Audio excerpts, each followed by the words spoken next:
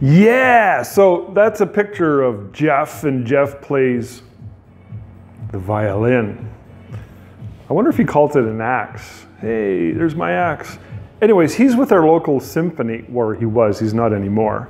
This picture I shot about 5 years ago. Let me show you another more recent picture of Alexandra. Right there, she obviously plays a bigger axe. It's a cello. So my point being is that I've been photographing our local symphony, and I've been doing whatever photographic needs they have, oh man, since 1998 or something like that. So that's a long time, a lot of history. So I give them all the pictures they need.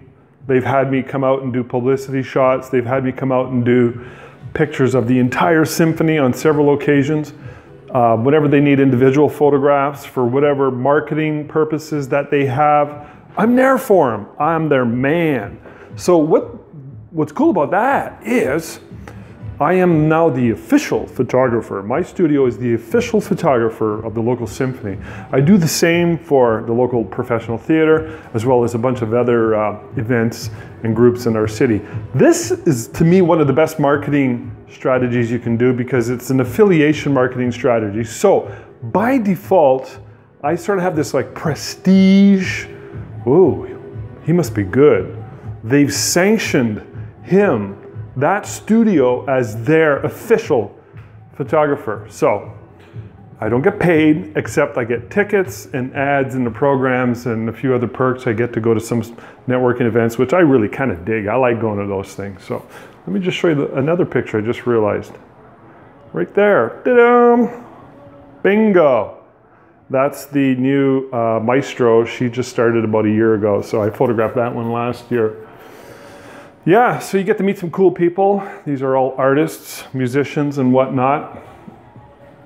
And they've even had little sort of like side projects that are sort of for-profit.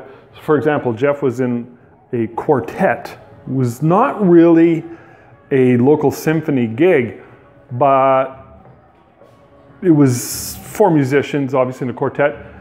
They would do weddings and events and stuff like that. And it was a for-profit thing. And I offered them the exact same thing that I offered the main symphony. Free promotional photography, okay? No weasel clauses, no conditions. I'm there for you guys. It's a good thing, it's an all-around thing, it's a win-win situation for me as a photographer in the photography studio that I want to brand myself in my city, in my town. So, yeah, there's a lot more to it, but that sort of gives you the synopsis, and I think it's one of the best marketing strategies that you can do in your town, in your city, calling it affiliation marketing. It's a wonderful thing, man. Try it. All right, thanks. Bye for now.